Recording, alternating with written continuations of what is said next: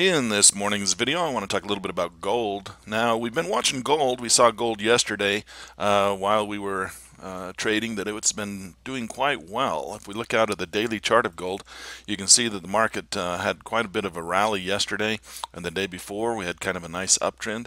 Again, we had another repeat of that again today, so we've had quite a bit of volatility in the gold market. So if we come down to the range bar 6 chart, you can see on the very small time frame down here, the pre-market time frame, the London market was very active, making nice beautiful trends. And so we saw that come into the morning session, and then of course 9:30 is right about the time, 9:30 Eastern time, that the US market starts heating up. That's when the stock market opens. Of course, this being gold, very much affected by that. And then you can see that we had a nice beautiful counter trend come in here on this nice pullback, only for the next rally to come into play.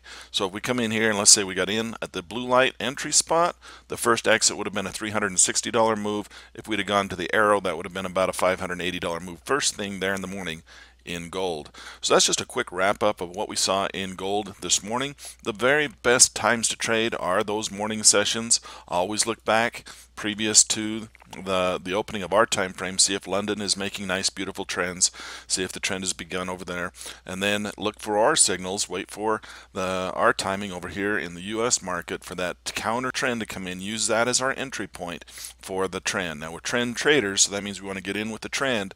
We use the counter trend to help us enter on the trend. The number one question I get when people watch my videos is they want to know what software platform I'm using and what indicators I'm using. First and foremost, if you come to our website, tradementors.com, you'll notice that we have a section here called Tools for Traders. If you click on Tools for Traders, the software tools in here are listed. And you can see the recommended trading tools. We have the live trading platforms that we use. These are from Track and Trade Live Futures, and Track and Trade Forex. If you click these more info buttons, you can find out more information about the platforms we're using.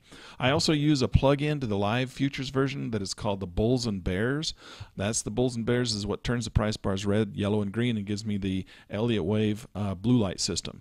And so that's a plug-in into the live version of Track and Trade, and it works on both the live futures as well as the live Forex. Now, some research tools that we love and that we have here listed as well are the Trade Miner tools. This is Trade Miner for stocks, futures, and Forex. This is one of the research tools that helps us identify the fundamental nature of markets.